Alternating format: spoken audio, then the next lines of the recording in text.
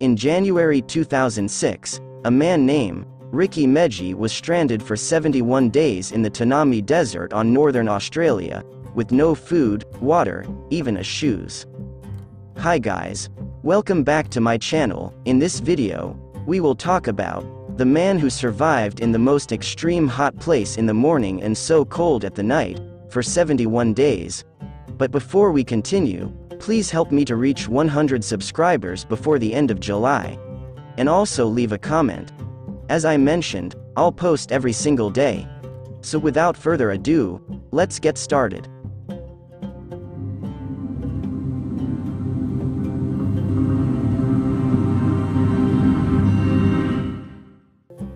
Ricky Meji was born in Gippsland, Victoria. He later described his childhood as a happy one, until the family moved to Melbourne, where his father later killed himself. Meji worked at a variety of jobs.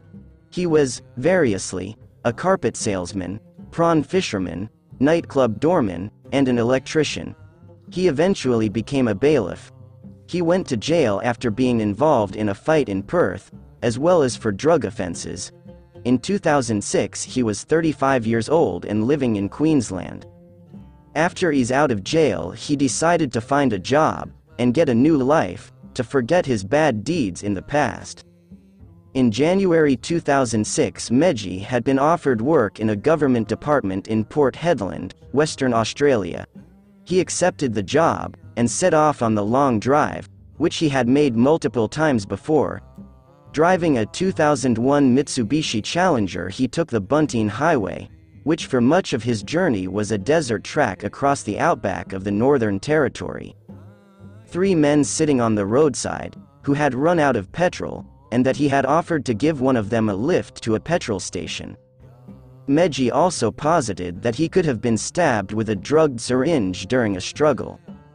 Either way, Meji later recalled feeling increasingly dazed and confused, and then blacked out before he recovered consciousness hours later. He also said that his attackers did not leave him immediately. They overpowered and stunned him. He later awoke in their camp. They had a gun, wrote Meji, but never used it. They did bring him water. After an unknown period, the carjackers lifted camp and disappeared. Before they left, they stole his shoes, but left him with $12.30 which had been in his pocket. Meji's hardy constitution.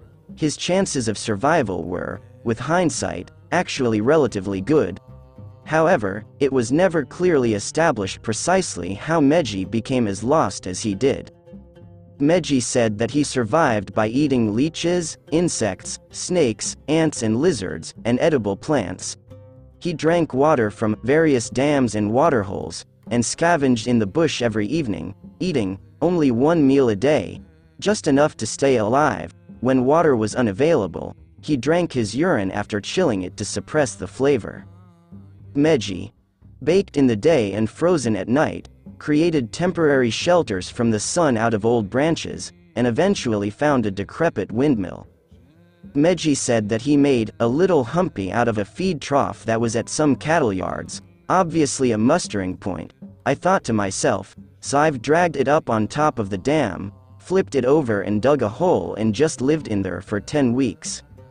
Meji became dangerously weak, to the extent that he was unable to travel as far on his daily foraging expeditions. At one point he suffered an abscess of the tooth that, weakened as he was, could have been fatal, and which he prized out of his mouth with his car keys.